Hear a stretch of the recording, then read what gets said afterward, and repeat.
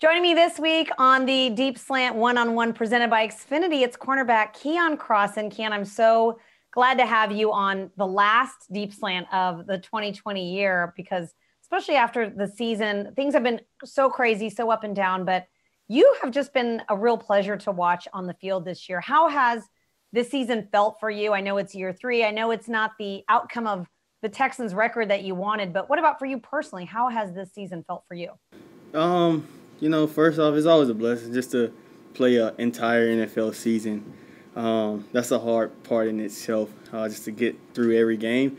But, I've just been, taking the opportunities I've been given, along with the work I've put in while I was waiting for the opportunity. So I think that's what most people they fail to realize that, opportunities don't just come. You got to wait for them, but in that process, you got to work for it, and continue to work. And that's what I was doing. So when I did get my opportunity, I tried to make the best of it. So when I got out there, I can not only do well for my teammates and myself, but I can put on the show for the fans. Yeah, Romeo Cornell said that. He said that you have gotten better and better every single week. You may have made some mistakes, but you always learn from them and you make the most of your opportunities. You lead the Texans in special teams tackles. You had 4 passes defensed in that Bengals game. It seems like every week you're sort of setting a new career high for yourself. So let's start with that Bengals game, because I feel like going up against AJ Green, that had to have been a tall task for you. What was that like for you, and what really worked for your game in facing a guy like Green? Honestly, just do my film study. I think that's really big.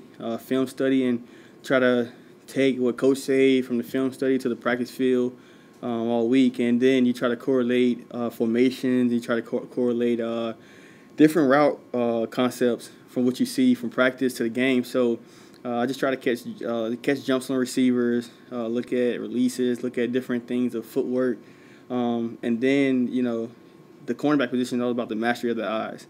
How good are your eyes? How good are your feet? How good are your hands? And as you know, like some mistakes, like I played some good coverage on him, but like the stop and go, like on that play, I was definitely thinking he was going to do a curl. I was going to jump and try to pick six it. But at the end of the day, like I said, it's a game of mastering the eye. So, like I say, it wasn't, A.J. Green's a great receiver, and I got much respect for that guy. And at the end of the day, I like challenges. I love challenges, and I'm going to accept them, whether it's A.J. Green, it could be, Antonio Brown, it could be, Stephon Diggs, whoever it may be. I'm going to accept the challenge because that's the kind of competitor I am. I compete when I'm in the white, and my standard for myself is out of this world. That game in Cincinnati for me was a decent game. I like the things that I'm doing, but I always look for room for improvement. So, the things that you're good at, for me, it's my philosophy. The things that I'm good at, I don't harp on it a lot. I look at the things that I can work on and improve on. And that's why I guess Coach say I correct my mistakes, and that's what I try to do. Yeah, 4 passes defensed. I mean, that's a record. No Texans defender's done that since Week 17 of the 2015 season, to have at least 4 passes defensed in a game, which you had against the Bengals. We saw you mic'd up a few weeks ago as well against the Colts. Saw a little bit of your personality coming out on the field. Is that what you're really like on the field? Just That's a lot of me talk, a every lot of Sunday. energy. Every single Sunday. Like I said, you got to think of a guy like myself. I was always told, "Oh, you're too small," or, you won't make it to the NFL because of this. You come from a D1 AA school. Nobody knows about you, and it's just things like that you just keep in mind. And I had some coaches tell me like, I wasn't a cornerback. I was an NFL cornerback, and when I think of that stuff, it drives me. So when I'm on the field, especially on defense, we know we can do on special teams. I get busy on special teams. When I get on the defense, my mindset flips like a whole nother switch on, because at the end of the day, I'm out to prove why I should be on the field and why I deserve to be on the field, and why I earn my right to be on the field on defense. And that's what I'm all about. And I'm going to make sure I show that with my play, not just my talk. I mean, you are persistent. I mean, you've come in and you've really made a name for yourself. You've waited for your opportunity. Now you're taking significant snaps. You're starting on defense. You're playing on special teams. Was there somebody along the way? I mean, you mentioned the people that had said that you couldn't do it, but was there somebody along the way that really gave you the encouragement, or sort of gave you that positive reinforcement that, yeah, you know what, you can really make it in this league? Yeah, I mean, I had guys like Michael Thomas. Mike T, I always say that's my guy. When Bradley Roby, those guys was here, even Will Fuller when he was here, DeAndre Hopkins when he was here, all those guys, J.J. Reed, Justin Reed, they always just keep working, and your opportunity are gonna come. And that's all I kept doing. And those guys kept whispering in my ear, because at times you get frustrated and you're like, man, why I'm not playing, and you try to keep your head up and stay focused. But like I said, I got great teammates. All of us work hard. We work hard as hell. Despite what anybody say, we work hard. Nobody comes to try to lose every game. And we just try to do our best to win for the Texans. And, there's some things that may not went right this year. But at the end of the day, we're a family. We stick together, and we try to do everything that we can every Sunday to win. And that's the main thing I think my teammates done for me. Just keep encouraging me, kept my head up. And when I made plays in practice, we celebrated just like I was a starter. So that's what it's all about. Speaking of practice, I read somewhere that back in 2018, when you were on scout team, they asked you when you were at the Patriots to play the role of Deshaun Watson in practice. Is that true? Is that a true story? That is a true story. I ran probably about 7 reps in a row, I want to say. 6 or 7 reps in a row, just scrambling like Deshaun. And I actually knew Deshaun before the NFL.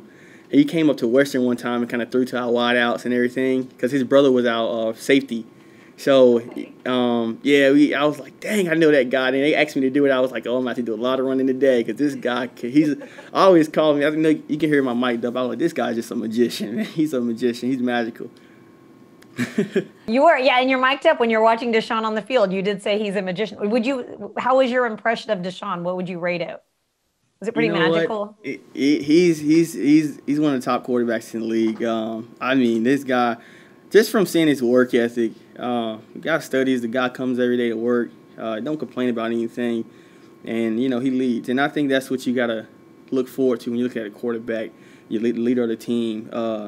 And then you can expect the expectation of his standard of going out every game and playing hard and keeping us in the game, essentially. We can expect that every week. And, when you got a quarterback like that, you got a chance. And that's all we need is a chance. And like I said, I got much respect for that guy. Shout out to Deshaun, man. Also, I ate at his restaurant, Lefties. Got some good foods. So, definitely. Yeah, you're a big fan of Deshaun's. You know who was a fan of yours is Anthony Weaver. He was asked about you. And he was like, I love that guy. I love Keion. He's got so much hustle. He's got so much energy. And then he also said, you're like a gnat, the little, I guess that he meant that as a compliment to opposing wide receivers. Like you're in their face. I say, dang, I get on his nerves. Hey, no, just kidding. No, what do you think about when you find out that he calls you a gnat, but in the most loving way possible? Oh, I love it. That means, you're irritative. That means you can be disruptive. And when you look at, like I said, when you look at the defensive back position, everybody looking at it like, oh, he just got to play, bomb through on him, whatever, 20 yards, whatever. And then, to me, that doesn't matter. You know what I'm saying? It's about the next play. And I'm about limiting the receiver, not completely shutting them down, because I think that's impossible. I mean, these guys get paid millions of dollars. So I think, you got to understand is, those guys put on their pads as well as I do. So it's about limiting the receiver. I can go a game where, like last game, 4 receptions, I think 64 yards, no touchdowns, a good game. T.Y. Hilton, no touchdowns, a good game. You know what I mean? A. Roberts from Chicago, it's a good game, no touchdowns. That's all I'm about. So at the end of the day, it's about being consistent, limiting your receivers. And that's the net I try to be. And if that works within the scheme of our defense to help my teammates and us win, that's what I do. I don't try to do anything more, anything less. Try to help us win to the best of my ability, doing my job. All right. Well, you said that you're not quite where you want to be. So now with the offseason approaching, what are some things that you want to get better at, things that you know that you're going to start working on once the season's over for you? Just consistency and footwork, hand placement. Definitely always do judgment drills with the ball. And just understanding football better. I think the longer you play this game, the more you learn. I don't think you can ever stop learning in this game because it's evolving. It's different from back in the 90s and the 80s where you had powerhouse, wishbone, run game. Now you got RPO, pass game, run game mix. You got quarterbacks like Deshaun, Lamar. Got, you know what I'm saying? So you got receivers, you know, such as Green and Hill and Keenan Allen. You got guys like that who, you know, changing the perception of the game. It's become a faster game. So I'm just going to try to perfect my technique, try to get with some of the guys like Steph Gilmore and work on my technique and just get better. You think you'll go back east?